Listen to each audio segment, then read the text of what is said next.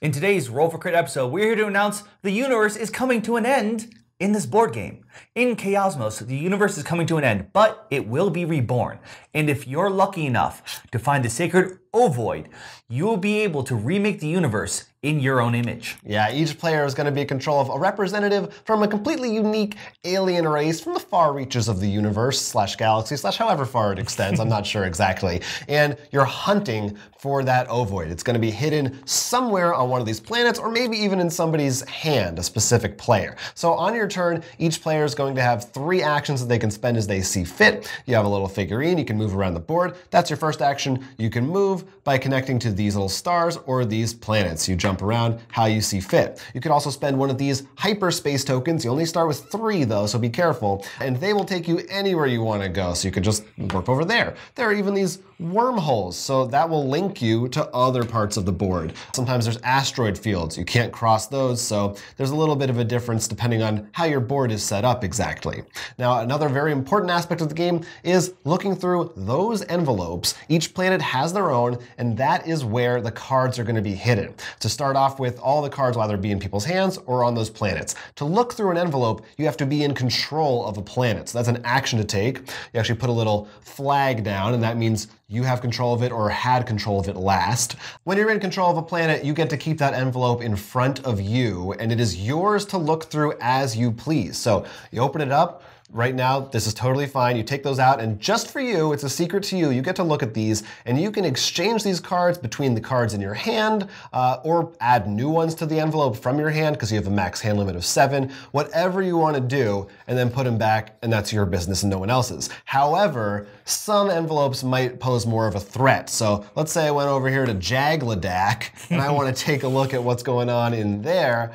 Well, there's a card face up on the top. The only reason that happens is if it's a trap or a vault. The traps are really dangerous. What that means is you got to do whatever this card says, unless you have some way to cancel it perhaps, and then you don't get to look at the rest of the cards in here anymore. Usually they might send you to another planet. Sometimes there's a vault. Those require a key cards for you to be able to look through it. So a lot of times other players will put those traps out because they want to hide something valuable in there, maybe the Ovoid itself, or maybe they just want you to think there's something valuable in there and they're trying to bluff their way out of it. Indeed, these envelopes can hold many dangers as well as treasures, but that doesn't mean the board doesn't have its own dangers. Each planet can be toxic to a specific alien tribe. It's actually versed with whatever the home planet is. For example, the green alien race here has the planet for the black alien race is actually toxic for them and vice versa. So they're going to need actually a specific card that gives them, it's an environmental gear to protect them if they want to interact with that planet.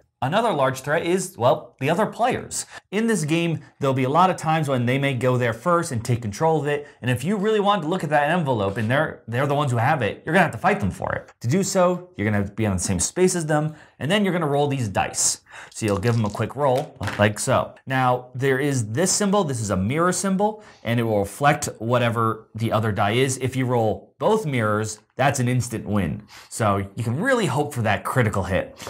Now, either way, if it's not the critical hit, you're gonna take those numbers, and then, starting with whoever has the lowest value, are gonna play attack cards. Now, they're gonna play from their hand, they have different symbols, like that, and they add to the value. Once they beat your value, and decide to stop, then the other player has to go back and forth. Now, you can't just play these cards willy-nilly. There is actually some thought to it. For example, the ion grenade here is a one-time, so you really want to make sure you use that when you want to use it. In addition, some cards will actually say, if an opponent plays an imp card, negate that bonus and gain a bonus yourself. So you'll have to really be careful about that. Finally, this card, for example, while it's an attack card, that symbol means it's for that tribe. If you play that card against the blue player, we don't have the field right now, luckily, they'd actually get a penalty. So you really do want to be careful. You can't just play as much numbers as you want. You want to make sure you're playing against the right player. Whoever wins can either choose to A, send their opponent home, or look at their opponent's hand, which becomes really important. For example, right now, let's say Jonathan beat me, regardless of attack or defense.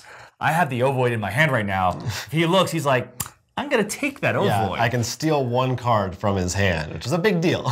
So that's one reason why you always won't want to carry the Ovoid around with you. Of course, if I won here, for example, I get to get free control of that planet, which of course could contain a trap. So there is some fun mind games you can do with that, like purposely lose to a planet in order to trap them and send them back anyways. Yeah, there's a lot of that going on. The head games of does he have the Ovoid? I thought maybe I saw him have it a couple rounds ago, but I couldn't take it for some reason. Maybe he left it on this planet, or maybe hid it somewhere else and stashed it.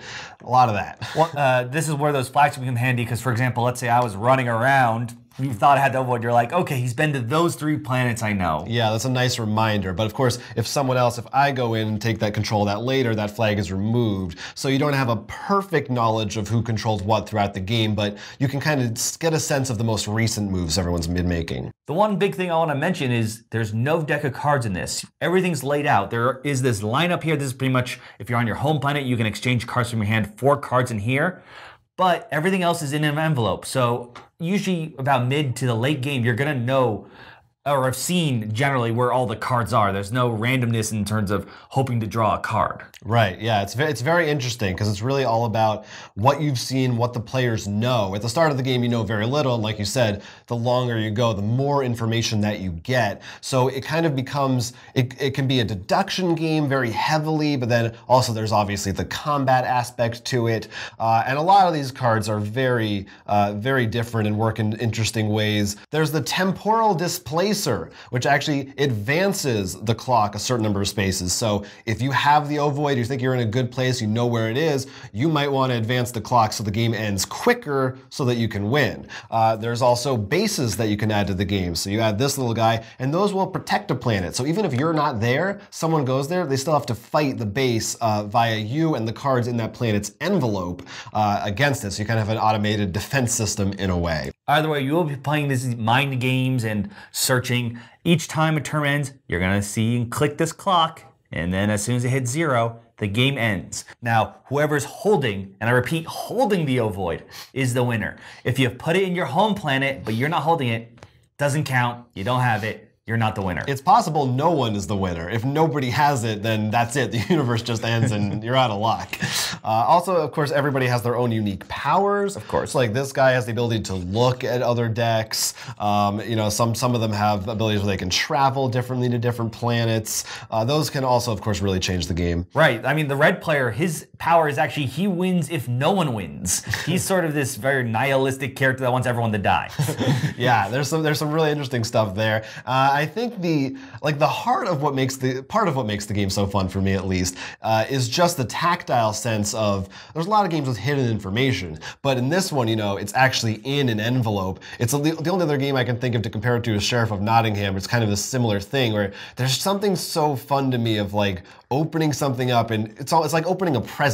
And you have your own secret little pile here to look at, and you feel very powerful with that knowledge sometimes. There's different variants. There's a dark Ovoid, so there's actually 2 Ovoids, and you have to find out which one's the real one. Yeah, that's awesome. That's a really good one. Of course, if you can guess, the board is modular, so you can change the board to how you please. Yeah, you can put these over there.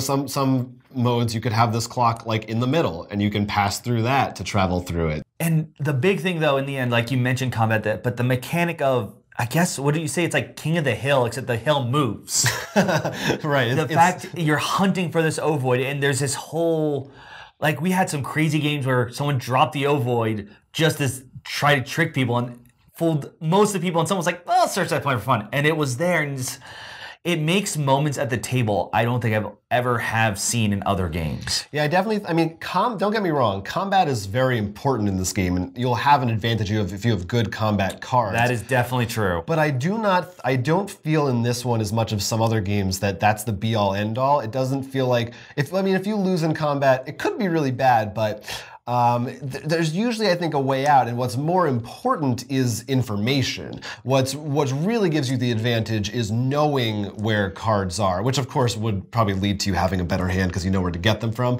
But still, I like that aspect of it, that it's not just about fighting each other, it's about knowing when to fight each other and how to fight each other. That's true, but sometimes, and this is where I think a few little cracks for me show up, you could be like, I know the information, but I can't do anything about it because I don't have the common cards. It's very rare because usually they're spread out enough, but Usually in higher player counts, because more people are searching the board quicker to gather up those cards, you may have some issues with where you can't do anything about it. My cracks start to show for me a little bit is I do feel that depending on how the game goes, once you know where the ovoid is, there usually comes a point where most players kind of know where it is and have an idea of it. And it isn't quite as thrilling or exciting as like the first half of the game when a lot of people are in the dark. Maybe everyone's in the dark. Maybe that's more of a personal thing. I kind of like that thrill of the chase. And then once it can turn into a little bit of just a, well, he has it, so it's just who gets that last attack or what have you. It's that. I think also depending on how your players play in the end, because there was one game, it was beautiful at the end because someone decided to do like a Hail Mary. And because of that, it changed up everything and everyone didn't, it turned it right back to that mystery in the beginning. Right.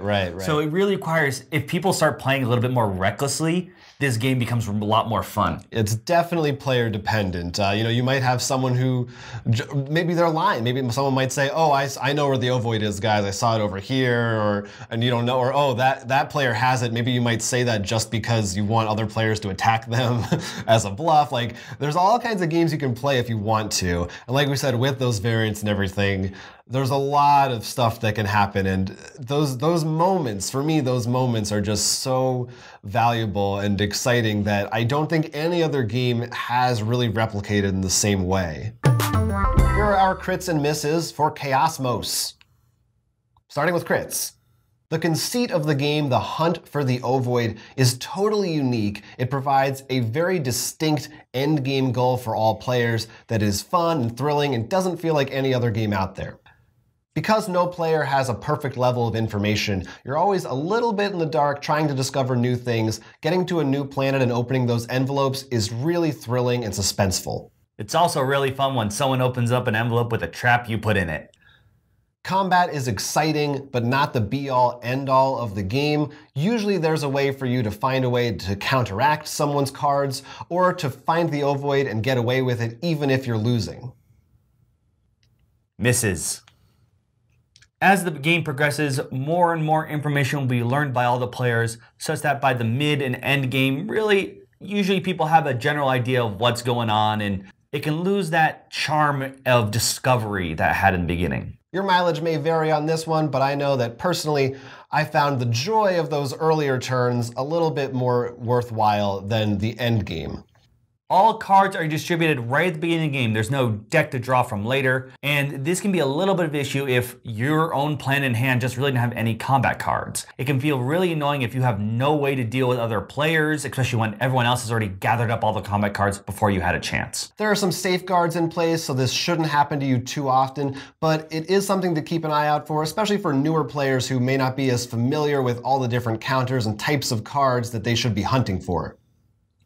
Like the Ovoid, this feels like a one-of-a-kind game. I mean, the mechanics, just the player interaction, thinking how to control the Ovoid and drop it, who might have it. The miss that we mentioned about that, not having any combat cards. I was the one who had that experience, and I felt really bad because I felt like I couldn't do anything. But in that game, someone just decided to do some weird things, and what turned out is the player who you'd expect should dominate this game. The guy who can like track every bit of information, think 20 turns ahead. We just threw him through a loop, and seeing the look on his face, no other game has been able to do that for us. Yeah, just the sheer shock on his face of he had never knew where anything was. Stuff like that. It's definitely not a perfect game. There are some rough edges, but almost part of that for me almost is some of the charm of it, honestly. This feels like a game that just so much of it is exactly what I love in games. I'm a big sucker for deduction games. I always love hidden roll kind of stuff. Probably because it was on Kickstarter, it didn't have a huge marketing or following after that. It was early days of Kickstarter, like we said. It's very unique. I think maybe because it didn't really take off,